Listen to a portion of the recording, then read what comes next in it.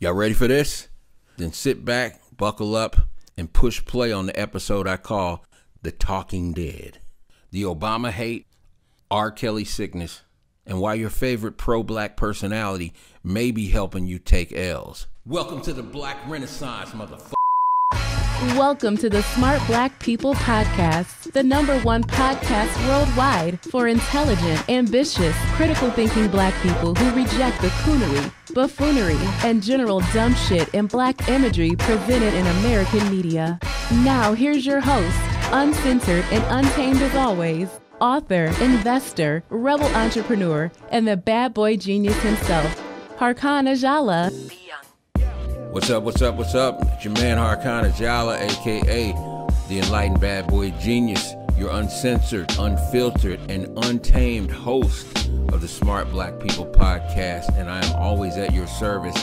I want to talk to you today about something that has really been pissing me off, really been irritating me, and more importantly than it just irritating your brave host here, it is something that is a major problem for black people in America and all across the planet. So our entire black community is really struggling from this. Every place I look, I see this creeping in. Black Twitter, on Instagram. I see it on YouTube from a lot of the self-proclaimed pro-black or conscious YouTubers. I see it on TV. I see it in print. Everywhere I look, I see this insidious problem in the black community. And it's a problem I like to call the talkers. As a matter of fact, I call them the talking dead. And just like the walking dead, they have no life of their own. So they want to suck life from other people. Now, let's go back. Let me tell you a quick story to kind of give you a context of what I mean when I say the talkers. So my dad, who was a great man, a great father, he's since passed away, but I remember when I was early on in college, maybe my first year in college, I was home for the summer, and my father was a professional painter, but he was a self-educated man. He did not go to college, but a very smart, very well-read, intelligent man, and a master painter, a professional painter. He had no business experience or training, but I remember one day he came home and he just announced to my mother, he said, "Hey, Gwen, the apartment complex where he was working as a painter on contract,"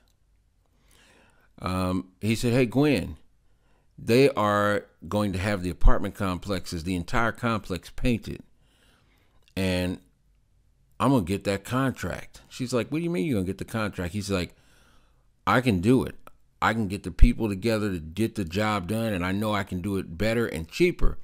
I'm going to start a paint company and get the contract." Well, my mother was like, "Okay, Jerry, well, go ahead and do your thing," being supportive as she always was. Good black woman. And my father set about doing what he said he was going to do. Now, it sounded crazy to a lot of people, but this is one thing I learned from my father, and I probably inherited this as well. Anything that we can conceive in our minds, we believe we can do it. And once we lock the fuck in on it, we don't look for reasons we can't do it. We just look for ways to make it happen. So my father, he decided what he was going to do in order to keep his prices low is he was going to hire people who he was going to hire some professional painters, and then he was going to hire people from inside the apartment complex to help out, just, basically teach them how to do the basics of painting, cleanup, preparation, etc., to help out. Not only would that keep the prices low, but he felt like it would give him an advantage in earning and winning the contract, because he would be able to, say to the board, "Hey, look, not only am I going to give you the best deal, I'm going to give you the best performance at the best price, but I'm actually going to be giving back to this community by hiring people from within the apartment complex." Brilliant idea. And as a matter of fact, it actually worked. Now, let me tell you what this all has to do with our topic for today. When my father was going about campaigning or bidding for the contract, he was getting together the different people that he was going to use. And so he was talking to different people in the community, trying to drum up support for his paint company to win the contract by talking to different people and saying, hey, look, I'm going to be hiring people from inside the community. And there were people who, of course, said, man, the fuck you talking about? Them white people ain't going to do this, that, and the other. They ain't going to let you do this. You know, you've already been contracting out here. There's no way, etc. Right? So he wins the bid. Surprises fucking damn near everybody except me and my mother and sister, right? So he wins the bid. And now there are people who he went to and said, hey, I want you to help me with this. I want you to be a part of this. I want you to work with me if and when I get this contract. And they were like, nah, man, nah, I'm good. I got other shit to do, right? These are some guys who were professional painters that lived inside the complex. Other black men. Now, after my father wins the contract, 4 or 5 of these motherfuckers are going around throwing shade on his company, on the work they're doing, going around talking about, man, Jerry got these people don't know what the fuck they're doing. He doesn't know what he's doing. You know what shade is like? Talking shit. Derogating. Here's a black man has done something amazing. They're going around tearing it down. And so I was out there working as a foreman because my father had taught me to paint many years before. So I was pretty good. I knew all the different things. And so he did what you do, right? He hired somebody he could trust as his foreman, his son. And he was hard as hell on me. He expected the most from me, which was cool. Good lesson, right? So I'm one of the foremen out there working. And I know people out there in the complex as well. Some of them are my age. So I'm hearing all this bullshit. I'm hearing all this shit talking. People are coming to me like, yo, you know, Bootsy said da-da-da-da-da. And, you know, Larry said da-da-da-da-da-da. And this shit's, you know, fucking pissing me off. You know, you talking about my father. You trying to fuck up my father's, you know, venture. This is something that, you know, was a great thing. It was a great thing, not just for him and my family, but a great thing for other black people in that community, which was a lower income community, to see a black man pull something off like this. It was a great thing. So the shit pissed me off, you know, and I was talking one day, I was telling my father about it. I'm like, Dad, you know, this motherfucker's out here talking shit, saying this and that. Because I actually, here's what had happened. I saw him, he was driving up towards the site where I was working, right? And one of the motherfuckers that was talking shit, Larry or Duck, some motherfucker named Duck, I think, right? Duck. One of the motherfuckers talking shit, I see him, and he's like waving at my pops, like, yo, what's up, Jerry? Yeah, man, what's happening? Blah, blah, blah, right? I'm like, the little punk motherfucker. So my father, when he comes up and he's talking to me about, you know, what we doing for the day and everything, I'm like, hey, Daddy, you know that motherfucker right there is one of the dudes going around talking shit about your operation and saying that we ain't going to be able to do what we say we do and we don't know what we're doing and you don't deserve this contract and all of that, right? So I'm just letting you know. He said, oh, shit, son, I know. He's like, oh, shit, son, I know. I'm like, you know? He's like, yeah. He says, I said, why you, you know, still dapping him up and all? He said, look, son, let me tell you something. And he told me something that I never forgot to this day. And it's something I want to pass on to you, because if you want to succeed in life as a black person, you've got to know this. He said, let me tell you something, son. He said, especially for black people, there's two kinds of people. There's two groups of people in this world. He said, you got the smaller group or the larger group of talkers. And then you got a small group of doers. He's like, and what you're going to find in life is that the people that you see talking all the time are almost always in the largest group, the fucking talkers. He's like, that's what talkers do. They talk. Most specifically, the talkers will be talking about the doers. He's like, that's generally how you're going to know somebody belongs in the group of talkers, because they'll be talking about other people who are doing shit. They'll be criticizing it. They might be complimenting it. Usually they're criticizing it, finding fault with it, saying, why did they do it this way? They should have done it that way, da-da-da-da. But it's almost always about people who are doing. He's like, now, what you're going to find about the smaller group of people, the doers, is that they rarely talk because they're too fucking busy doing. And when they do talk, they are usually talking about what they're going to do next. He's like, what you almost never see them doing is talking about the talkers. And the reason why, son, is because they know that talkers don't really matter.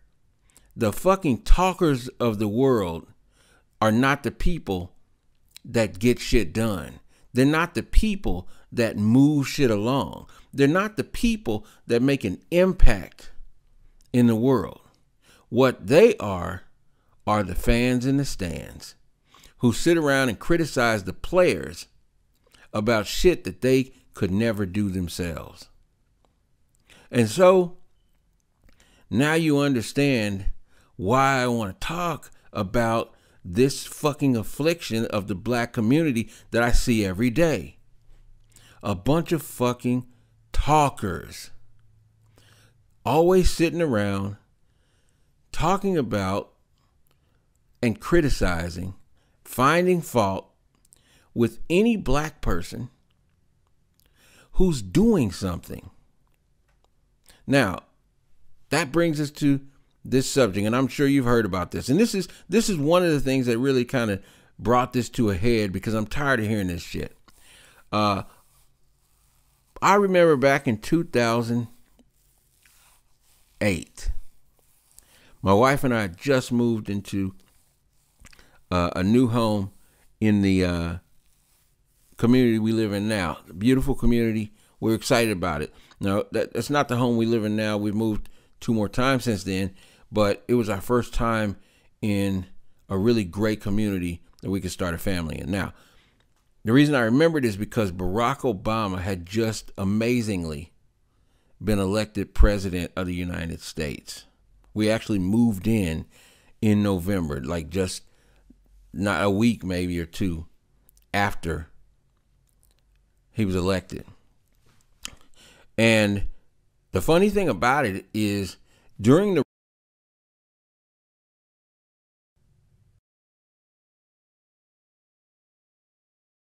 member who was like, he ain't never going to get elected. These white people ain't going to never let a black man be president, and so on and so forth and so forth. All right. Anyway, so he gets elected. He gets elected, and a wave of euphoria went through black America and black people around the world, truth be told. A wave of euphoria went through. It was an electric wave. And I don't give a fuck what segment of black society you were in. From fucking black people in the 1%, owners of companies, entrepreneurs, even fucking black Republicans, all the way down to the brothers on the block, all the way down to dudes in the hood, many of whom went to vote for the first time in their lives. Like, fuck it, man, I'm about to go down here and vote for this brother. Fuck it, he ain't gonna get elected, but I'm gonna go on and put my vote in anyway. There was a wave of euphoria. It was a great thing. And I was extremely happy. And I'll tell you why in a second. But fast forward to almost exactly 10 years later. Barack Obama won not one, but 2 terms as president of the United States. Fantastic family, beautiful wife, Wife is, fucking brilliant, gorgeous, killer body. It's good for the brothers, right? Everything that represented black excellence well, very well. Like I said, fast forward 10 years later, and now all I hear is a bunch of motherfucking black people talking about Obama ain't shit, wasn't shit, didn't do shit for black people. Obama was, I've seen people write ridiculous shit like voting for Obama was the biggest mistake of our lives and all this ridiculous, ludicrous shit. All of a sudden, all these black people have decided that Barack Obama wasn't shit and didn't do shit for black people. Now, however you feel about Barack Obama, whether you voted for him or not, whether you feel like he did shit for black people or not, let me explain to you something. Okay? Let me tell you why, as I said I would a few minutes ago, let me tell you why I was so thrilled that Barack Obama was elected president of the United States. It wasn't because I thought he was going to fucking turn the goddamn 400 plus years of oppression and white supremacist disadvantage against African Americans around in 4 years. Okay? I didn't think the next day we was going to wake up and there's going to be money raining from the sky and the streets were paved with gold and them handing out the greatest jobs of all times and everybody gets a fucking Rolls Royce and all that shit. And that may sound funny. But look, some black people, I listen to them talk, and that's the type of shit that they apparently expected. They just expected some magical shit was going to happen because one fucking black man joined the United States government at the head of it, of one of its arms, right? One of its branches, the executive branch. Yes, he was at the head, but this idea that one black man was going to just become president of the United States and suddenly everything was just going to fucking be milk and honey for black people was ludicrous. But the reason that I was thrilled is because I knew that it wouldn't necessarily turn around some black people whose, quite frankly, whose inferiority complex is so deeply rooted that they'll never believe that it's in their power to decide their fates. But what I did know is that my children would be able to look and say, you know what? A black person can do anything in this country that a white person can do. Because a black man is president, a black woman is first lady, there's black kids in the White House. I have a son. Hadn't had my second son yet, but I had my young Jaimin. I had my young son. I had 2 daughters. I knew what it would mean psychologically for them and for a whole lot of other black kids and for a whole lot of other black people, quite frankly. I remember watching the tears of joy and elation from black generations older than me, from my wife's grandmother, from my wife's parents. Both my parents and all my grandparents were dead when it happened, but still, I could feel them in the next, in the great beyond. I could hear their joy and applause as well. I mean, that was moving to see what that meant, to see people who had come before me, black people who had come before me and sacrificed far more and endured far more hardship, disadvantage, disenfranchisement, and racism than I ever have or will. To see the amazing effect that it had on them was worth that shit. I didn't fucking think the United States of America was going to turn around and become a heaven for black people just because Barack Obama was elected. Now, again, I'm here to tell you there are some things that Barack Obama did or didn't do that I disagree with. There's definitely some things that he did that I disagree with, or I wasn't satisfied with, or I was disappointed with. But again, let me tell you, this whole fucking Obama blowback, this Obama backlash, this Obama ain't shit, he didn't do shit, miss me with that bullshit. And I'm going to tell you the main reason why. Most of the people who are talking that shit, they're just in the second group. They're the talkers. They're the talkers. They talk shit about every black person. Well, you know what I mean when I say every black person. Not every fucking black person that achieved something. But I'm telling you, if you pay attention, damn near every black person who achieves something, particularly if it's more than them, they talk shit about. And you can see it tonight. You can turn on your YouTube, turn on your Instagram, go to Black Twitter. You're going to see them. Many of them purport themselves to be pro-black, purport themselves to be people who are trying to advance black people's plight, who are trying to help uplift black people, who are trying to make the conditions for black people in America and around the world better, who are advocates for black people, who say they're conscious, who say that they love black people. And yet, when you listen to the motherfuckers, all they do is talk shit and tear down every fucking black person that has achieved something. They either tear them down, not only they tear them down, they rip apart everything they do, they second guess everything they do, nothing they do is good enough, and on top of all that, they attribute their fucking success to the machinations of white supremacy or the Illuminati. Oh, they let Obama be president. They made Obama president for this reason or that reason. Really? Really? The fuck out of here. See, before he was elected, you said, oh, white supremacy will never let a black man be elected. Then after he got elected, you said, oh yeah, well, white supremacy elected him on purpose because they wanted to trick black people and all that bullshit. Listen, let me tell you something. The talkers always do the same thing.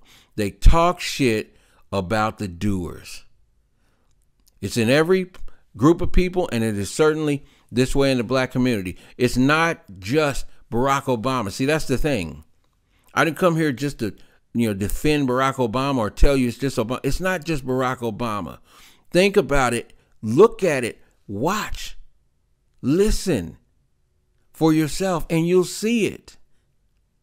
And there's a really warped, strange twist to the whole thing that is particularly deleterious, particularly negative, particularly counterproductive to the black community. Let me tell you what it is. Not only do they tear down and always criticize and derogate and question and impugn the motives of and name call all the black people who achieve something. Like I said, not just Obama. Think about it, watch, listen. Almost every black person who has achieved something extraordinary, from President Obama becoming president, Jay-Z rising from the projects to now near billionaire status, and more importantly than the money, to a black man who has become an owner of multiple businesses that are providing jobs to other black people From the Marcy Projects to that, to Diddy, to Beyonce, to Will Smith, to Kevin Hart, Steve Harvey, Oprah Winfrey, you name them. I got motherfuckers talking about Colin Kaepernick already. That nigga took the money. Now, I'm not saying, and you can go on down the line. I just named off a few. Jada Pinkett Smith, Gayle King. I just named a few. Any black person that does anything extraordinary, they tear down. They tell you that they're a tool of white supremacy. They tell you that they are a member of the Boule. They tell you that they are agents. They tell you that they don't care about the black community. They act as though they know them.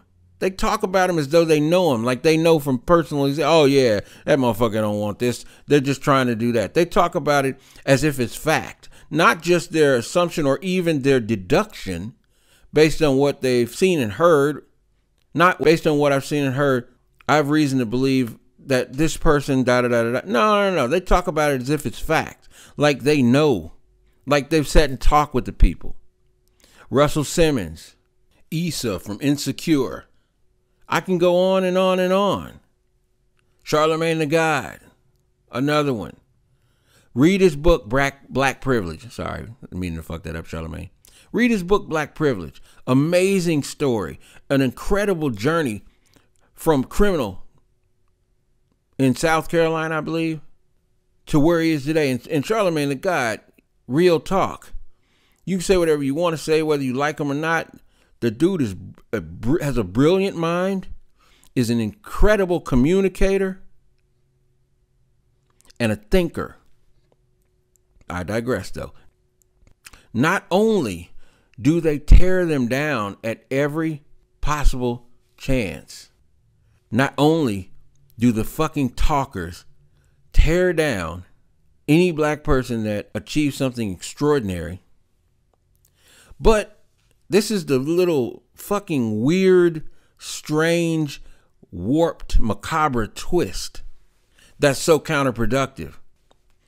They are remarkably empathetic and even champion sometimes black people who do fucked up shit. Black people who actually damage our community. I call it the RKelly sickness. These motherfuckers show up trying to tell you that you shouldn't want RKelly to be held accountable for fucking being a pedophile. They blame the women that he sexually abused, allegedly. They blame the black women. No, you telling on a black man. You bringing a black man down. You're helping white supremacy bring another black man down. Some of them like to say, oh, we should let the community handle it. What the fuck are you talking about? What the fuck are you talking about? To all you people saying that bullshit, that's this week's FIYTB. Fuck is you talking about? We haven't even progressed to the point where we sell our own hair weave and wave caps to ourselves. Now we're going to police the criminals in our own community? Fuck out of here. We got to be real. Let the community handle it? Dude, fuck is you talking about?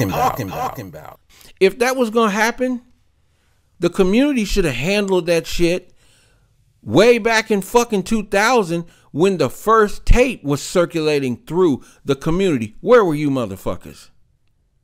Where were you pious, let the community handle it motherfuckers? Why didn't y'all go handle it? Yeah, the talkers are remarkably forgiving and empathetic towards black people who do foul shit, often to our own community. They go into all this what about shit. Well, what about Harvey Weinstein and Kevin Spacey? How come the media is not talking about them? Motherfucker, do you think Harvey Weinstein is a household name like R. Kelly? Really?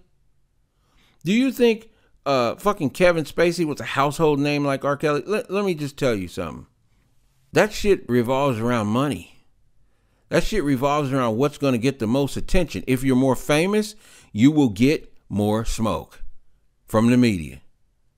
Real talk. Did they talk about Martha Stewart when she went to fucking jail for insider trading? Fuck yeah, they did. Fuck yeah, they did.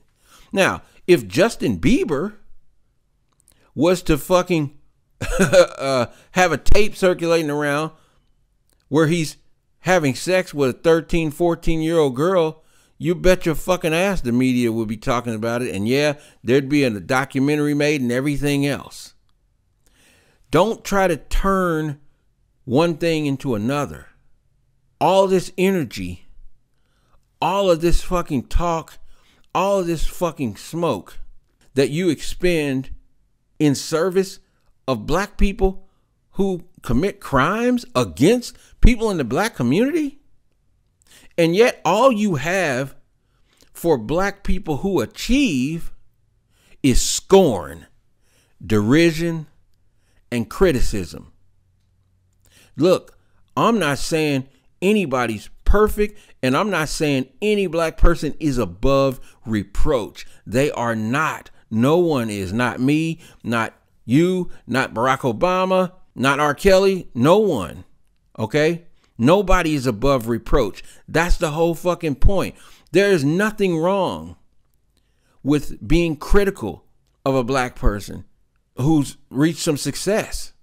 There's nothing wrong with questioning their actions, especially when they have, if you think they're negative towards the black community. Nothing wrong with that. I'm not saying there is. But when it seems that all you do is that, all you do is criticize and question and impugn their motives and call them coons and bootlickers and Boule and all that other shit, that's all you do to seemingly every black person that achieves something extraordinary, and I don't hear any credit given. That sounds like, well, you know what that is. Let's be real about it. Let's be real about it. Because my father told me this many years ago about the talkers. Let's be real about it. He said, son, what it usually comes down to is good old-fashioned jealousy and envy. Good old-fashioned hating. That's the real hating. Good old-fashioned jealousy and envy that they have achieved something that you haven't achieved, or you wanted to achieve and weren't able to, or you're like, well, why them and not me? They got more attention than you. They got more money than you. They got more whatever. Much of the time, that's what it is. Now, I'm the first person to say, just criticizing someone or their actions or their artistry or what they've done doesn't make you a hater. What makes you a fucking hater is when you criticize unnecessarily, unfairly, or exclusively. When I never hear any fucking accolades, I never hear any credit coming out of your mouth to anybody who has achieved something that most black people have not been able to, that most people often have not been able to. Reminds me of one of my favorite Jay-Z songs and one of my favorite Jay-Z lines, Already Home, from the Blueprint 3, when Jay-Z says, and as for the critics, want to tell me how I should do it, they never did it.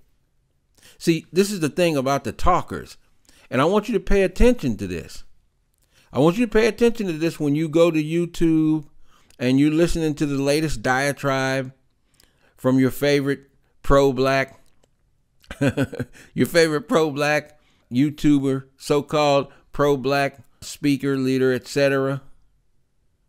I want you to pay attention, because it may very well be that what they're really doing is helping you to keep losing. I want you to pay attention and watch and see if you see what I'm talking about. If they're always attacking and never giving any props. And it's a funny thing, because the thing that I notice most is, here's what seems to fit the bill. When there's a black person that has a lot of money, a lot of fame, and often education or accolades from white people. And I'm going to tell you something. I'm going to tell you why this is so important, especially that last one with black people who are getting a lot of accolades and acclaim from white people. I'm going to tell you why that's important, because of something, a concept called reaction formation. A lot of you guys know that I majored in psychology in college, and I'm a lifelong student of human nature, why people do what they do. There's something called a defense mechanism called reaction formation that psychology students or psychologists will know about. What reaction formation is when there's something that you really desire, you really, truly, secretly desire it, and you don't have it, and so you act as though you don't desire it.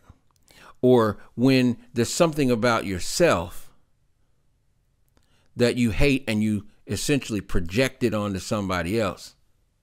Now that's a little different because it's projection, but in other words, here's why I bring up reaction formation. A lot of times, the person you're listening to, when they're criticizing and ripping to shreds that black person that's achieved something extraordinary, a lot of times what's going on is they're engaging in reaction formation, especially when that black person gets accolades from white people. Because you see, a lot of black people, whether they know it or not, and certainly most of them won't admit this, I talked about this at the very beginning. A lot of black people still have some very deep-rooted inferiority complexes, and they secretly crave validation from white people. And so when they see other black people getting accolades or being celebrated by white people, secretly it's what they really want. I see black people doing this all the time on YouTube. Secretly, it's what they really want. And you know, I don't like to get into name calling and all that shit. And I don't do it just to be doing it, but I'm going to go ahead and be real with you. You know, I hear Dr. Boyce Watkins all the time.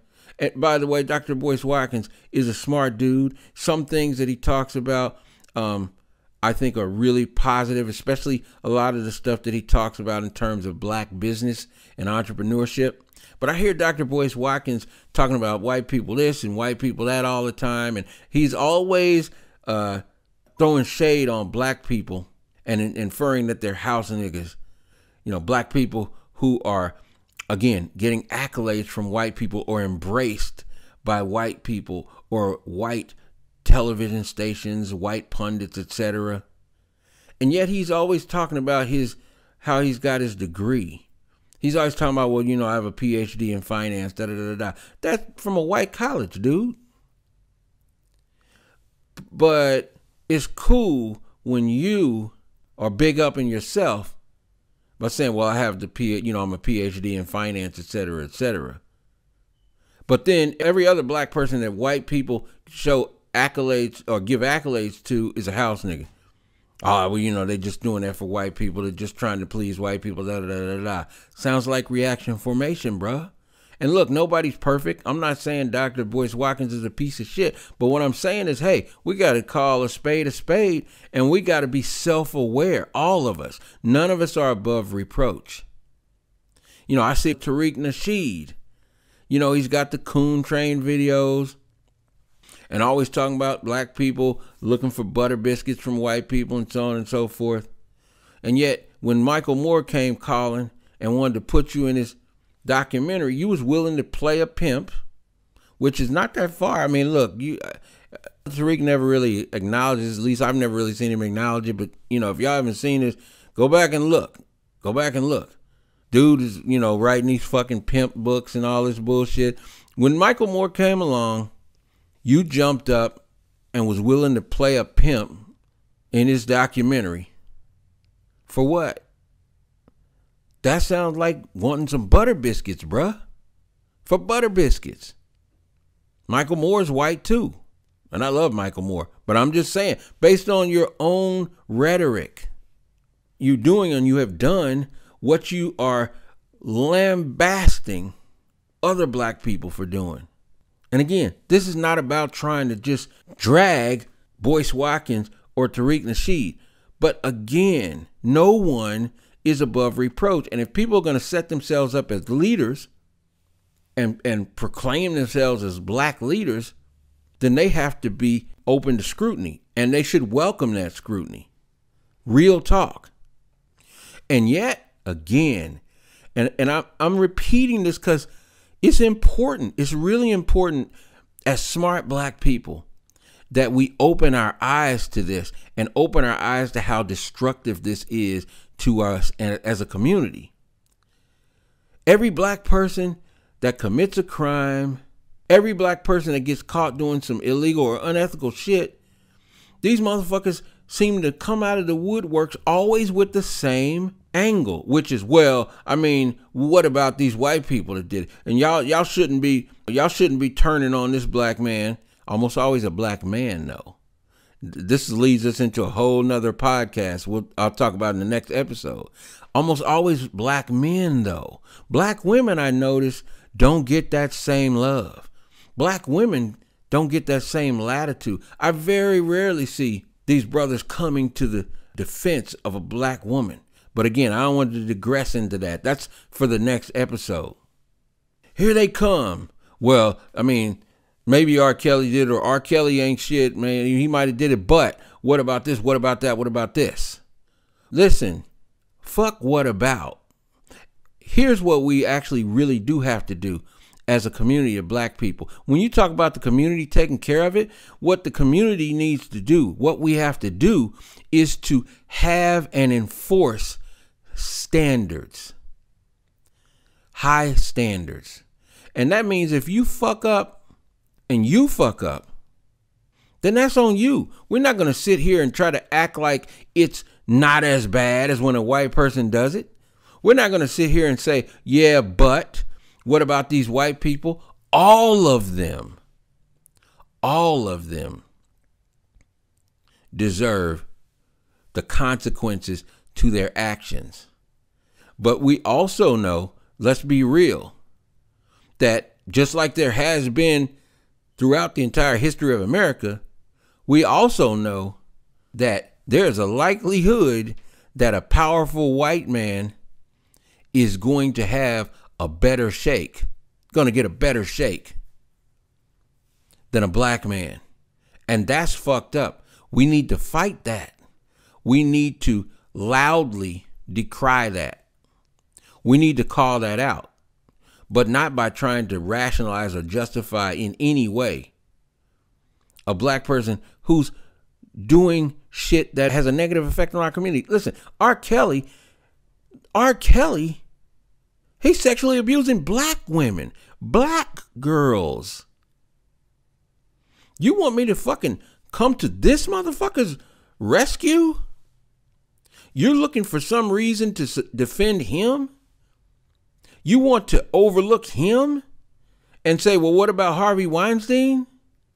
Nah. I go back to what Brother Malcolm X said.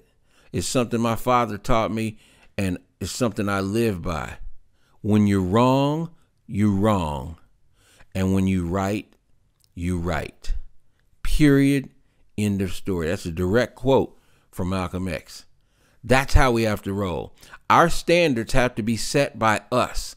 And they have to be policed by us. That means if you do some fucked up shit, especially against the black community, there is no love and there ain't no rationalizing and there ain't no justifying. Period. End of story. But it also means that, you know what? We celebrate the achievements of black people. Even though they may not be perfect, even though they may have flaws, even though they may not be as conscious as we want them to be, people grow. People can be on the spectrum, okay? People today aren't necessarily where they're going to be. And I especially in jest and jokes, I mean, I'm hard on some black people too, especially when I see them publicly doing things that are negative towards our community. When you're out there fucking promoting the idea that black women ain't nothing but hoes and tricks and bitches, when you're out there promoting to black youth crime as a preferable way of life, when you're on some bullshit like that, yeah, I got a problem with it. And I'm going to call it out. That, again, is what we have to do as a community. And when you've been wronged, even if I'm not really feeling you, I don't like what you're doing or what have you, I'm going to stand up for you then too. But let me be clear. Let me be crystal clear about this. I'll tell you what I'm not going to do. What I'm not going to do is to tear down, publicly rip to shreds, and look to find faults in every black person that achieves something just because they're not screaming out every minute, I'm exclusively working for black people, I'm only concerned about the black community, I'm only working on the black agenda. I'm not going to fucking do that. And then try to convince black people that I'm helping them by doing it, because that is the most universal characteristic of the talkers, black people. And I want you to look for this. Ask yourself this question. The next time you hear somebody talking shit about another black person who's achieved something, that's the most universal characteristic of the talkers. And my father told it to me and told me about it way back then. He said, Harkine, the number one thing about the talkers is that they'll talk about the doers, but they won't do shit. Now, again, the next time you're listening to somebody that's ranting and raving about Obama or Will Smith or Jay-Z or Beyonce or Oprah Winfrey or Kamala Harris, Kamala, however you say it, Cory Booker, doesn't matter. Doesn't mean I have to support or believe everything the people believe or whatever. But any black person who's achieved something that is extraordinary, that's outside of the ordinary achievement, I want you to watch, and I want you to look, and I want you to say to yourself, ask yourself this question.